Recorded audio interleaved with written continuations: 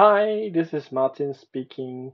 This video is just a very small addendum to my last video. I have been talking about my augmented reality glasses from Epson. It's Moverio BT-40. And as I told you, I intend to put on a small camera so that I can do some image processing.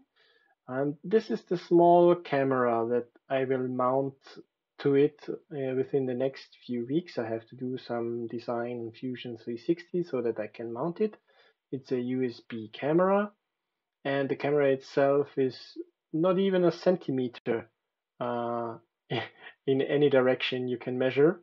And it's attached with this flat cable to a little board, and from there's a USB connector going to my computer. On the screen you can see the specs of the camera, and I think we can tweak out even a little bit more of frames per second when I won't use that big of a size and the resolution. And I'm quite happy with the well, let's turn it on. I'm not sure. It takes a while. It's not the fastest of cameras.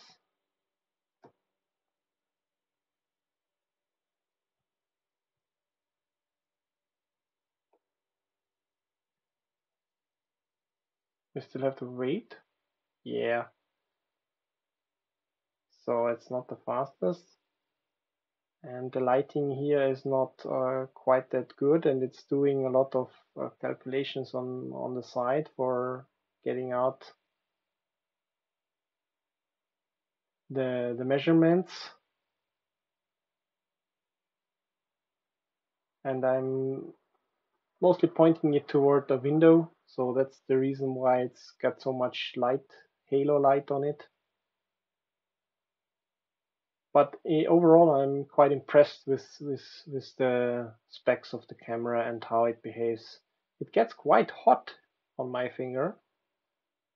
Yeah, that's the camera I intend to put on my augmented reality glasses. Yep, that's for it. See you later.